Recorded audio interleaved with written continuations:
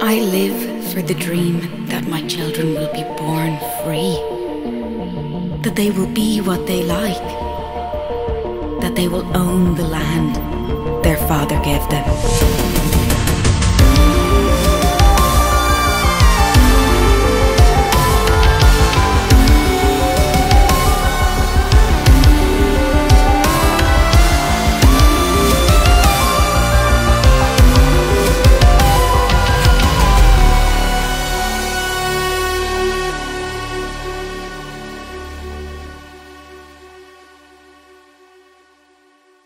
Hello, everyone. Welcome to Hail Reaper. My name is Philip, and this is my good friend Jeremy. What's up, dude? Not a lot. I am excited and nervous. We are getting into something new, and it kind of feels like when you're in high school and you're those productions, and it's like opening night and the curtain's about to go up, and you only have 3 lines in the whole play, and you might forget them anyway. That's what I feel like right now. You were in How to Succeed. What was the play you were in high school? I did a couple, but the one you're thinking of is How to Succeed in Business Without Really Trying. Yeah. It's a wonderful, wonderful show. How many lines do you have? I had one. You had one? In that, yeah. Well, I primarily did dancing, and I handled that kind of end of things. You were ensemble. Is that what it's called? Primarily, yes. Yeah. What was the line? Do you remember the line? I don't. We need to get the VHS tape out. We'll watch it. Is there a VHS tape of this? I have this, yeah. Oh my gosh. Try to find a VHS player, though. That's going to be the real trouble right now.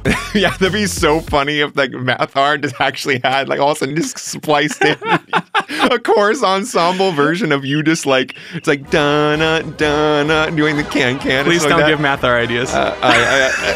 What if Math Art took someone doing that on YouTube and just Photoshop your head on top of someone doing that? That might work. Would that be better? That might work, yeah. Okay, we'll do it. We'll make it happen.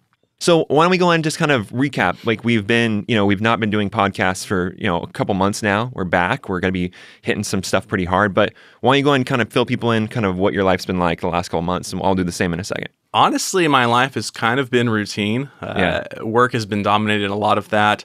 Just still busy with kind of COVID regulations and precautions and taking my time up with that. Other than that, just dadding hard, doing clay with the kids and some other things that they're really interested in having fun with. Yeah, same here. It's just dad life to the max. So my youngest is almost 1 now.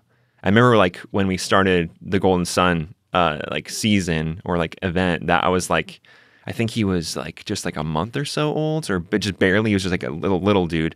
So now it's like, whoa, like he's almost a year. So it feels like no time has passed and a ton of time has passed. And it's using Hail Reaper as a barometer for what time has gone. So it's the same. Like we've been busy like with like personal stuff, but we're really excited to get back and talk about the Dream of EO. So that brings me to story time. So I can tell you a story in 2 different ways. You can sit on the story mat, and I can do that, or I can tuck you in, and I could kiss your forehead, and I can tell you the story that way. How do you want me to tell you the story? Could we pretend that my chair is a story mat? Okay, let's do that. Yeah, I don't think you should sit on the floor. I think you'd be out of the shot, unless you could just see your head and kind of floating above. So that'd be awkward. Call. So. Well, let's talk about the reason why I want to kind of talk about what our roadmap is for these future episodes and kind of what this episode and the next 6 will be like, because it's a whole event that we've been thinking about and working on for quite some time. But I want to kind of start back at the beginning and start with the inspiration. We were wrapping up the Golden Sun event, the season. We use those terms interchangeably. Mm-hmm. And I was thinking, I really want our Morning Star conversations to feel different. I know for like those people who've listened to all our episodes, we talked about Red Rising and we talked about like characters, and we kind of used the characters to frame up the conversation. And even like you can look at our episode titles like Darrow, EO, Dancer, and Mickey. They're all kind of like they're this linear path of the story, but using the characters to frame up the narrative. And we did something very similar with our Golden Sun season or Golden Sun event. Is we did that same thing, but we talked about the themes that those characters bring forth. And then I was thinking, well, we got to do something a little different, a little bigger, grander, because this is Morningstar. Like, this is a big deal. This is the bow. This is the cherry on top of an entire first trilogy. And I wanted it to feel different. I wanted to have its own flavor and not kind of be something that felt the same as the last 2 seasons. So I remember thinking of a bunch of ideas and thinking they're all bad. And I was like, okay, well, this isn't going to really work very well. I didn't even present them to you or Mathar because I didn't believe in them at all. Okay. So I'm kind of down on myself a little bit. I'm like, what is this going to be? What is this going to be about? And so I sat on my couch. My family's asleep. I just instinctually go, well, I just need to open up Morningstar. I need to look at it. So I open up the book on my phone because I'm an ebook reader. And I just went to the last pages and I fell onto this paragraph, the last few sentences in the entire first trilogy. When I first stepped through the gates of the Institute, I wore the weight of the world on my shoulders. It crushed me, broke me, but my friends have pieced me together. Now they each carry a part of Eo's dream. Together we can make a world fit for my son, for the generations to come. I can be a builder, not just a destroyer. Eo and Fitchner saw that when I could not.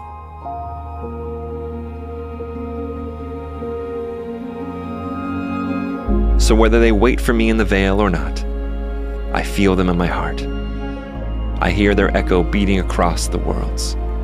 I see them in my son, and when he is old enough, I will take him on my knee, and his mother and I will tell him of the rage of Ares, the strength of Ragnar, the honor of Cassius, the love of Severo, and the loyalty of Victra, and the dream of Eo, the girl who inspired me to live for more.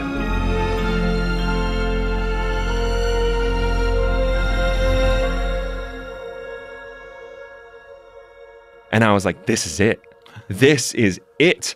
And, you know, it just felt like so right. And I've been thinking about this a lot for a long time, and you have too. We all think about this, Mathar included. The reason we love Red Rising, we love the story of Red Rising, is the characters and how the characters bring so much to the story itself. But what do we love about the characters? We love the qualities they bring into the story. They bring the qualities of rage. They bring the qualities of strength and honor and love and loyalty. And all these things kind of are the DNA, or at least we think they are, the DNA of Eo's dream and what make it so special. And so part of the conversation we're going to have, or basically the larger conversation we're having, is taking all these little qualities and how they make one bigger picture. They make Eo's dream, or at least we believe that. And that's the conversation we're going to explore and have throughout this season or throughout this event, which is going to be 7 full episodes. So I am incredibly excited and I'm ready to go. And this is our roadmap. You know, I remember that phone call you were referring to. Normally, you're a pretty reserved kind of guy. You would normally just call me and you say, hey, I've got some ideas I'd like to pitch, want to get your take on it. And you're sort of open for criticism and a little tweaking. But this distinctly was very different. You called and you were like, no compromises. I know what this is, and here's my plan, right? And you laid out the dream of Eo. And I didn't have any issue. I was like, oh my gosh, that makes so much sense. That's it. And it just fell into place. I think when you think of, like you were saying, when we look at some of these books, you have characters, you have themes, and you have kind of like plot lines in the story that are really fun to explore for us. And I like that the Dream of Eo, where we were calling it Morningstar Event before we got the name Dream of Eo, it gives us a chance to explore Morningstar in that same context and look at those things that we really are desiring to talk about.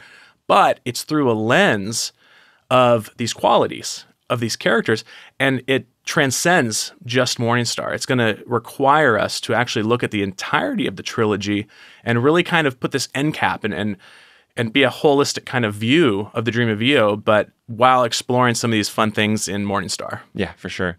So yeah, it's definitely an exploration of all 3 books. Looking, you know, we've kind of compartmentalized Red Rising and Golden Sun in our other seasons, but now we're like, no, we're not going to compartmentalize at all. We're going to be talking about this whole trilogy as one big storyline. And we want to talk about, again, those qualities and what is the Dream of Eo. That's the central tenet. That's the question we're going to be asking ourselves every episode. What is the Dream of Eo, and how do these things, do they or don't they feed into it? Do they make it up? Are they the DNA? So really fun conversation, really big conversation. Yeah. And we're going to try to bring definition to it as best we can over the course of time. Let's go ahead and take a quick break, and we'll come back and we'll talk more about what is the dream of EO. Awesome. Broadcast here. It's been a minute.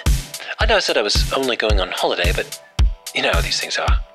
There I was, so far from the core, sipping a lovely drink made from some sort of exotic fruit. Anyway, imagine my chagrin when I get a call from the Goblin about some falling out between friends, followed by an outright betrayal en masse. One thing leads to another, and all of a sudden it's full-on guerrilla warfare. Now you get the idea. It's been a wild year. In my absence, it would seem we've had a fair bit of correspondence, and you lot seem to be carrying on just fine, so that's swell. I've got a few of you to thank for all the support in these trying times. Best get on with it. To everyone who supported our Patreon drive by raising their pledge to a $5 or $10 tier, we honestly cannot thank you enough. In fact, I will say it every episode from here on out just to prove my point. Thank you. Now, for all the supporters who made the leap over to our Discord server and got christened with a sexy new Halla name, thought it only right to give you a shout all the way from Deepgrave for making this such an incredible community to call home. Shout out to Riptide, Troubadour, Huntsman, Spinner, Neverland, Bluebird, Rosius, Cyborg, Sharkbait, Eagle Eye, Foil, and Seahawk. And a special shout out to Artificer, Scepter, Huntsman, Data, Cataclysm, and Ivy for supporting us during that drive by raising your tier. Now, if you were part of that wave of supporters and I didn't call you out, it's because you don't have a gory damn Howler name yet. So, get on over to the Discord and get in line, you pixies. Now, how about a little word from our sponsor? If you're seeking legal counsel or in a situation that you're not sure how to handle, Torigian Law might just be the answer. They offer a free consultation to assess your situation because not every attorney is the right professional for the job. Now, the great thing about Torigian Law is that there's no doublespeak, no confusing language, no upfront commitment. It's just a conversation with someone who wants to understand what you're going through and help you get to the next step.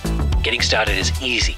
Call 559-627-5399 or visit torigianlaw.com. That's TORIGIANLAW.com. No matter the circumstance, we all deserve peace of mind. So stop sitting with the uncertainty and get the advice you need today. Once again, that's TORIGIANLAW.com or call 559-627-5399. Torigian Law, the advice you need, minus the BS.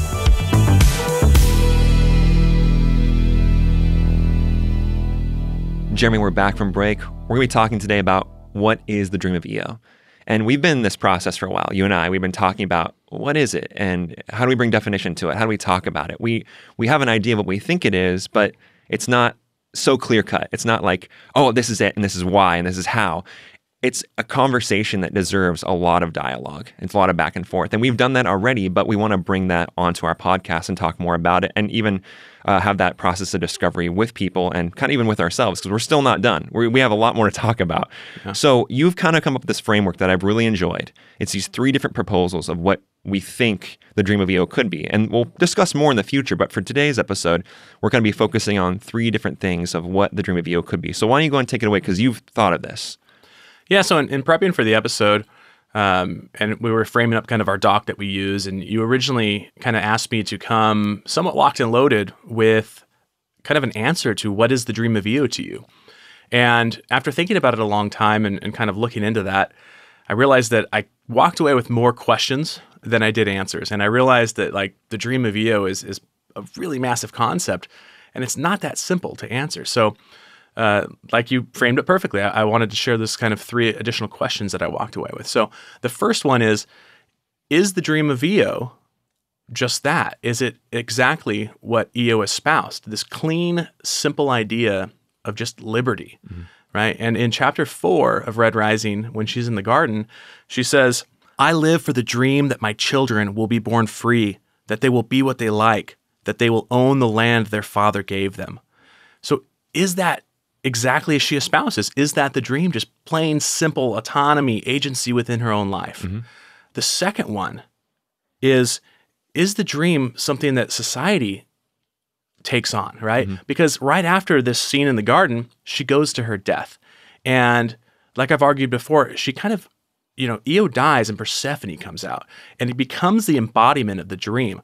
And the interesting thing about that is you find that the dream, it can be found kind of on a spectrum, right? Because every color from the top down to the bottom kind of takes a different interpretation based on their station, based on the level of oppression and a couple other things. So they're going to interpret it differently, and they're going to act out how that dream is going to impact their lives very differently. The third question I came out with is the dream internalized by Darrow to be himself? We know that Dancer kind of approaches him with this idea of, you're the dream keeper. But that's kind of this expression of exclusive to Red. But Darrow really takes that, and we find at a couple different points in Red Rising as well as Golden Sun. He actually says, no, I am the dream. You have no idea. Like, that's my wife. It came out of my life. And you're looking at Persephone. You have no idea what's going on. Mm-hmm. And therefore, I'm the only one that can act upon this. Yeah. I think for me, like when I read the book for the first time and definitely the second time, because I read the first trilogy twice before Iron Gold came out, before it was even a thing, it existed. I took number 3 as like what I thought the dream was. The dream of Io is Darrow. It's his journey. It's his POV. It's his books. It's the book's called Red Rising. The trilogy's called Red Rising. It's like, okay, like I know what this is. And over the course of time, as you read the books, you reread the books, you realize that would be reductive. That is not actually what I feel is fully true. But like to your point, you said that there's a lot of times where Darrow says, I'm the dream, or he mentions those moments. But I think we've noticed that Darrow can be, over time, again, when you read the books more and more, you get kind of more clarity of the situation of the story, that Darrow is that unreliable narrator. Mm-hmm. So it's not really exactly what we thought. But what about you? So you read the book the first time, second time, maybe those first initial reads. Where did you land? Did you think the dream of Io was how I thought of it, as like Darrow is the dream and he's the dream keeper? Absolutely, yeah. I did because, again, for all the reasons you stated, right? It's Red Rising. It makes a lot of sense that would be it, that Darrow's your protagonist. He's going to carry that dream forward. I think I didn't give much credence to Io, and I kind of breezed over her in a sense.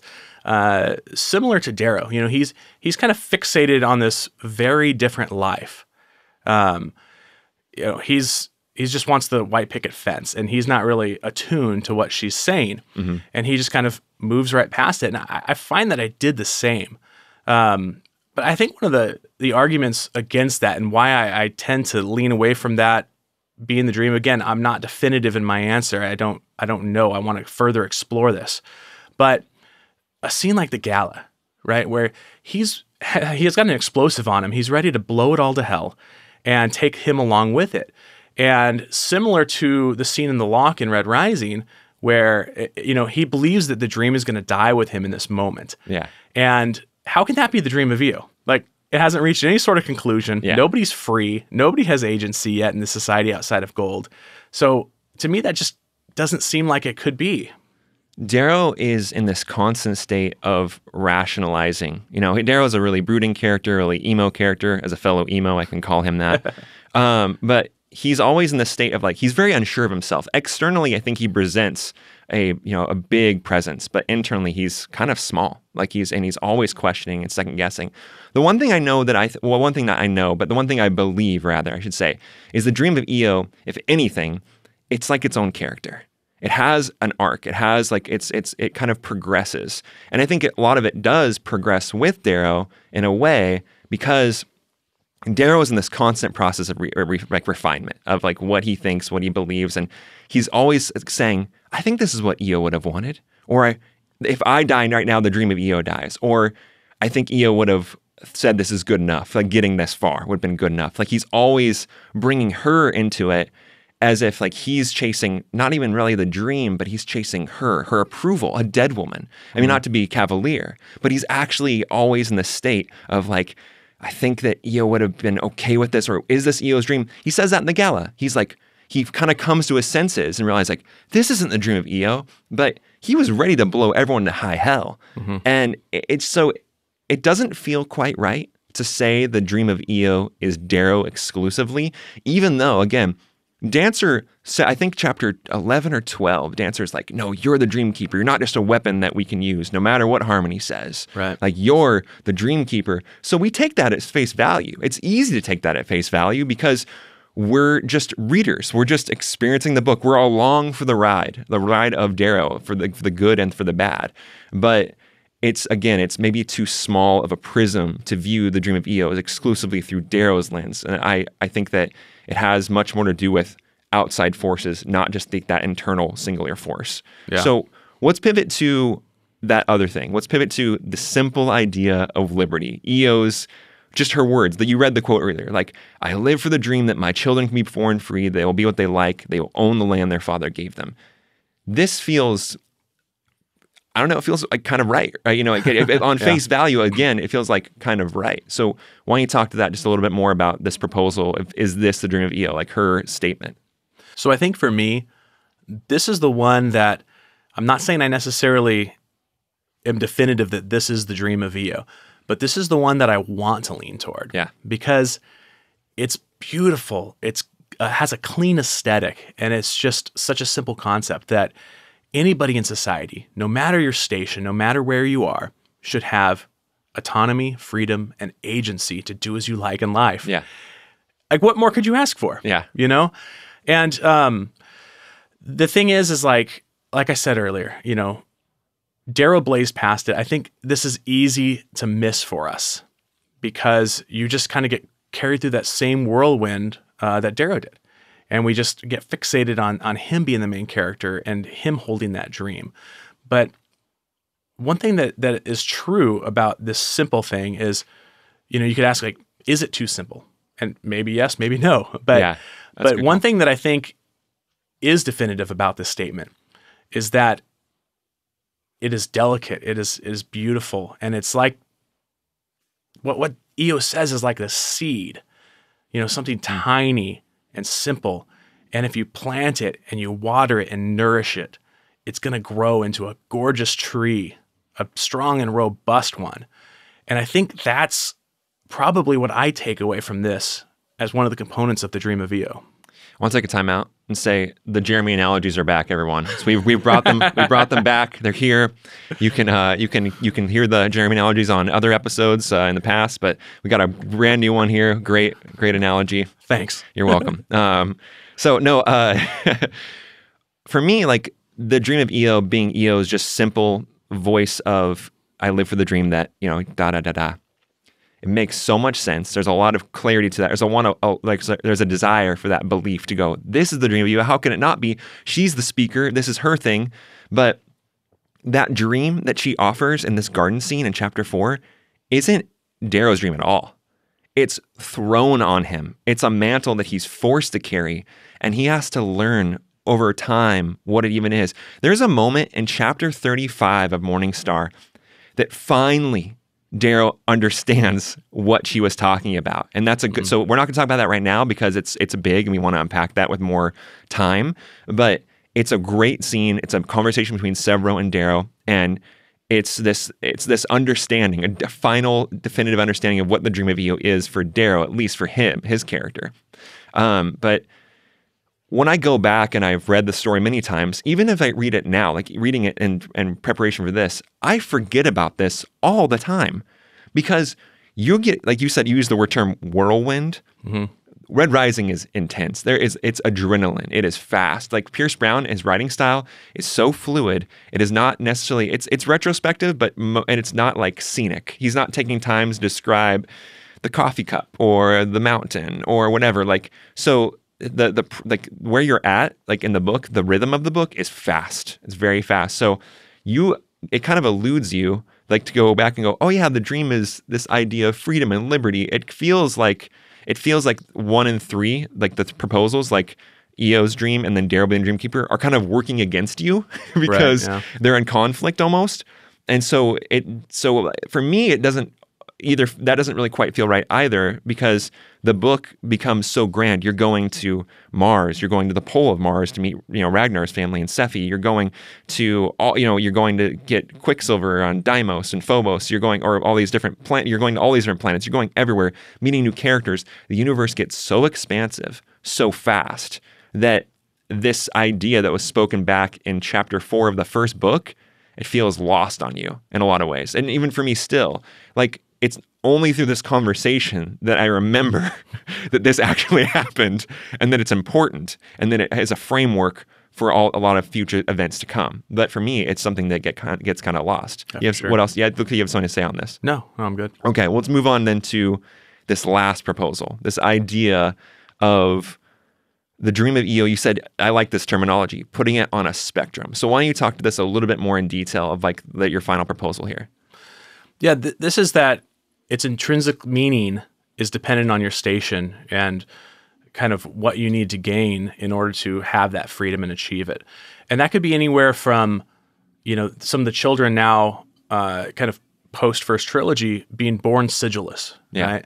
The thing that I like to hone in on the most is Ragnar's story, because he was a slave. He was the second from the bottom tier. And I think that Pierce wrote Ragnar's story in one of the most elegant, beautiful ways ever.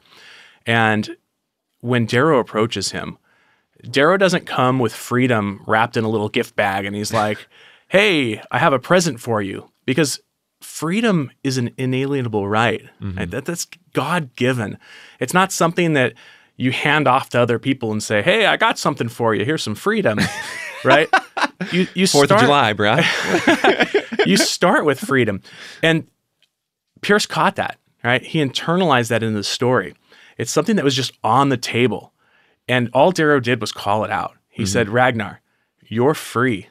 Whether or not you want to pick it up is your choice. Yeah. But you make your choice and let me know. This one, of all like the 3 proposals you brought today, is the dream of Io's simple action, her simple words that she offers Darrow, or is the dream of Io Darrow? Is he the dream keeper exclusively? This one feels the most right to me. This one is like it being kind of, there's a balance to it where it can, all colors, even gold, have been marginalized.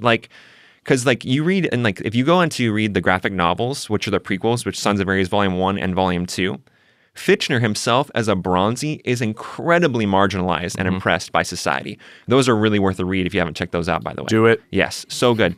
And they kind of put even gold is almost its own little pyramid itself. It has its own little stations where even peerless can be marginalized over time. Bronzies are incredibly marginalized, but so it looks different to a lot of different people. But this is why I like this one. This is why I think that this might be, I know we'll discuss, I'm not going to say definitively, like you said earlier, I'm not going to say definitively, this is the dream of Io, but it feels the most right, like putting on a spectrum. Yeah, I think on face value, I agree. And when I was thinking, that's where I went, right? That ultimately I'm probably going to land up here. But the thing about spectrums, the thing about society kind of interpreting things for themselves is that you can have these wonderful cases, right? Where even Mustang, being a gold, is humming the Song of Persephone because she understands as a reformer, what are we trying to do here? But the exact inverse can be true too. Some of the greatest atrocities for mankind have been kind of with good intentions, right? And there's tons of them. You can point to anybody, but kind of one of the larger famines in all of human history is something, that Chairman Mao in China caused during the Great Leap Forward. And the whole idea was that he was going to take this agrarian society and move them forward at a rapid rate and surpass Great Britain in their economic power within 15 years, right? If you just say that, it doesn't sound like there's anything wrong with it, right? But, it sounds like you're trying to push or elevate your society, right? Exactly. Those are good things, right? But through a couple course of events, historians differ on their opinions, but kind of something in the middle is around 50 million deaths occurred from that. So you can have kind of these things, but they can be taken different. I think of the Red Hand, probably absolutely something that was inspired by the Sons of Ares, the Rising, and Persephone. Yeah. A character I think about when you kind of in your reference point is Sephi. This character feels slippery, feels kind of you're not too sure, but at the beginning of her arc, her storyline in Morningstar, Ragnar's last words to her are, Sephi, live for more. And for a while you think, yeah, like she's doing it, maybe not the way that I would do it or the way, but Pierce Brown kind of creates this mystery with this character of like, and we know that she's capable of a lot. If anything, she's smart, she's fast, she's violent, she's aggressive, but she's like, we feel like she gets and understands what this group of people, the Rising, is trying to do. But when Uncle Neril gets executed by the Jackal, it leads to chapter, I believe, 54 in Morning Star, and she starts executing golds on the Morning Star, the ship itself, and you're like, man, like maybe I don't know. I don't want to point any blame on Sephi. I don't want to talk about that necessarily, but it is on this sliding scale. This, again, going back to the spectrum idea that you talked about, because I think her intentions in that moment were actually probably pretty pure. Like you said, like with Chairman Mao, it's like, I'm just trying to make my society grow. I'm just trying to make it better. That's all I'm trying to do. So in that moment, she sees a gold leader, a gold oppressor kill a red. And she's like, these guys are all trash. And I just got to get rid of them. I got to exterminate them. And it's easy to have that kind of prism, that viewpoint for Sephi. I almost don't blame her, because her whole life she's been misled by these people. So she's doing it in the name of, she thinks she's doing it in the name of good, but really it's an evil act. There's so much here, and it's so complex, and you have this kind of, there's the spectrum can be beautiful but problematic. Eo's what she espouses can be simple but can be built upon. Yeah. And what Darrow said is probably what people go to, but also is based on vengeance and retribution, which we know isn't the dream. Yeah. So I think the holistic approach to this is really interesting, and something that I don't want to have the answer to right now. I don't have the answer to. It's something that I want to explore with you and vet out over these episodes, where we can look at these amazing characters, the qualities Darrow's given them, and how he's defined them as the dream. Yeah. It's kind of funny. I want to go back to something you just kind of mentioned here. You just mentioned Darrow, and kind of like, and there's this moment in this epilogue here that's really interesting, because he says, I can be a builder. He has this reference point. It's like, can you be a builder? Because all you've done, almost your entire journey, what you've even thought of Eo's dream, because Darrow had a misinterpretation. I would say this. Can I say this definitively? I think Darrow had, at least for me, I'm not going to speak for you, Darrow had a misinterpretation of Eo's dream for a long time, for almost the entire first trilogy. And then I think he finally grasps what it is. But by that point, he's committed tons of war crimes and atrocities and all these things. And it's funny because that line really sticks out to me. Like, he's telling the reader, he's telling us, I can be a builder. And Darrow is my favorite character in Red Rising. I've told you that many times. We've had many conversations about it. But one thing that's really interesting about the dream and the spectrum that you mentioned, and this is why also I feel it's right, because again, it's a little about Darrow, but it's about Sephi, it's about all these other characters, every character really, is that this story is gray as hell, like in a lot of ways. There's no, like, the good and bad kind of all merge in this middle point. And like Darrow is he epitomizes a lot of what this story is. A character that's capable of great good and a character that's capable of great evil. And that's what I think Pierce Brown is also trying to highlight, that there's a dichotomy, and Darrow is the kind of embodiment of the dichotomy of what can happen in a world like this, a world that, in his own words, that balances on the edge of a knife at all times. This dream is balancing on the edge of a knife at all times. It's an incredibly delicate set of scenarios, set of circumstances. It's a delicate thing to try to achieve.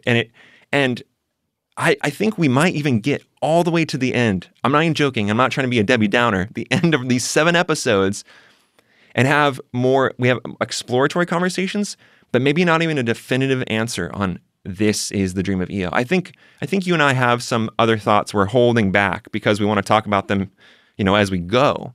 But we wanted to kind of present the opportunities here to talk about this, what the basics might be.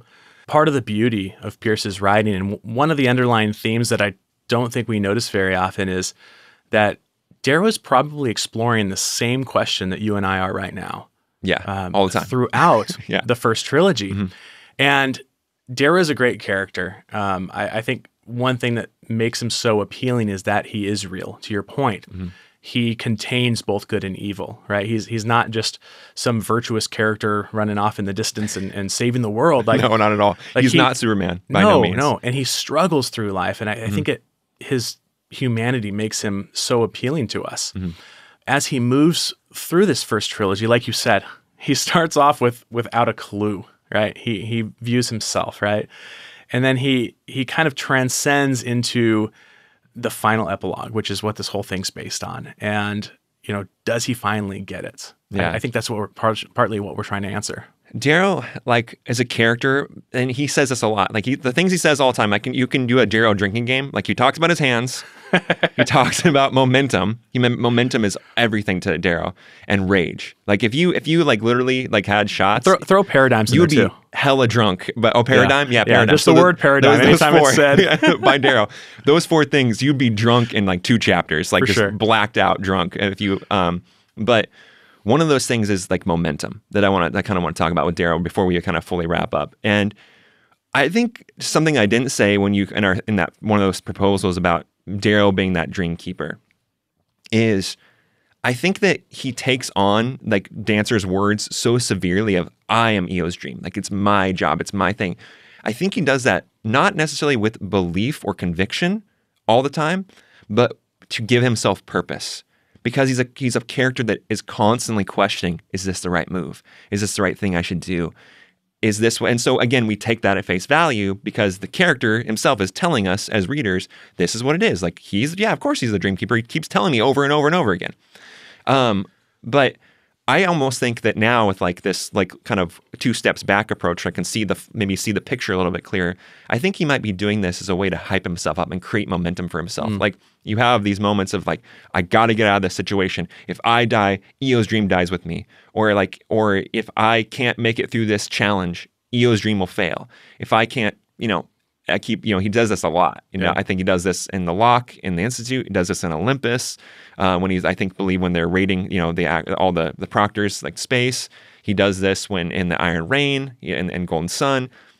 I think in a way, it's just a personal take. I think in a way, he's just saying it to himself to give himself that gravity and that momentum to be that driven arrow. And that's like another Darrowism to talk about. It's like kind of give himself like this, a point that's just driving forward.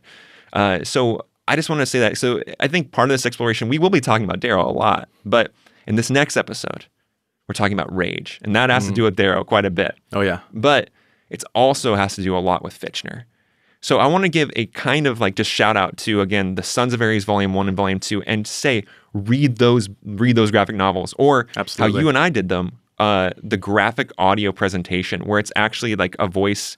What would you classify that as? I think they just reenact the comic/graphic novel using voice actors, sound design, and scoring it.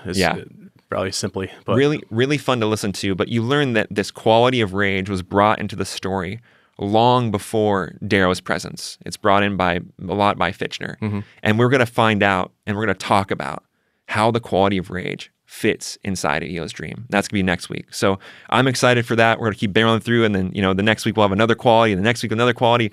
And dude, it's like, this is so epic. This is going to be so much of all the things we've done so far, even like not including talking to Pierce, but of all the things we've done so far, I'm so excited to have this discussion about and wrestle with the idea with you. What is the dream of Eo? I'm pretty amped. I've got the goosebumps on the arms. Oh, dang. I'm getting nervous. So, and part of what I can't wait for is not just sitting here behind the mic with you, but it's the conversations between Mathar, you, and myself, discussing these ideas, these next episodes, and challenging me. I mean, honestly, like, I'm an open book. I can be influenced. Yeah. I haven't made up my mind about this. Yeah, same. So not only the two of you, but I want to hear from our listeners. I'm really interested, kind of as this goes up on the socials, as this goes up on YouTube and gets released on the feed, like, what do they think?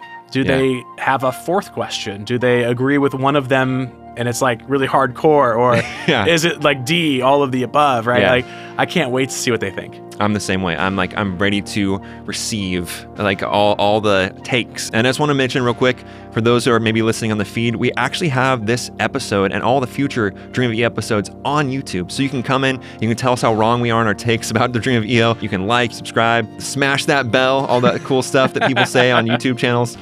Until next time, Hail Reaper. Hail Reaper. Hail Reaper is produced by Philip, known as Oracle, Jeremy, known as Checkmate, and Mathar, known as Broadcast. It's beamed to you across the airwaves, all the way from Deepgrave Studios. Our intro theme was composed by Mathar. The track you're hearing now is Grey by Sahab. Our broadcast visuals were created by the amazing Leslie Rae. Thanks to Pierce Brown for creating this universe, and thanks to all the contributors who make this show possible. Dream of EO never would have happened without the support of some gory damn fine howlers.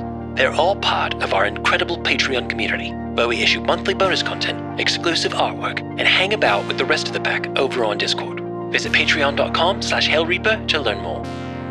If you enjoy what you hear, please take a moment to rate and review us on your podcast platform of choice, and follow us on Instagram, Twitter, and YouTube for updates, giveaways, and more. The Dream of EO is a 7-part limited series, but if that's not enough, we host a companion show called Beyond the Veil, which will air live on our YouTube channel every other Monday during its initial run. It's a peek behind the curtain at what goes into making the show and what it takes to build a community online. You can send your burning questions about the series to hailreaperpod@gmail.com with the subject line Beyond the Veil. This is Broadcast, signing off. Until next time, hail the gory damn Reaper.